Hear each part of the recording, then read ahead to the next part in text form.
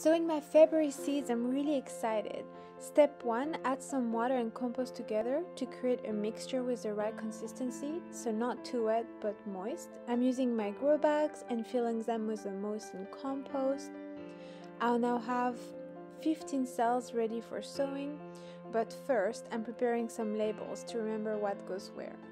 I'm starting with 2 varieties of sweet peas, and this is what the seeds look like. I am placing 3 seeds per cell and then pushing them gently into the compost at the correct depth.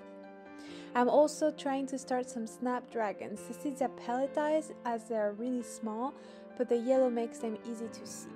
It's the same principle. I'm placing a couple of seeds per grow bag and covering with soil. Time to settle everyone in the cold frame. I'll give you progress updates as the season progresses, and I'll see you next time. Bye!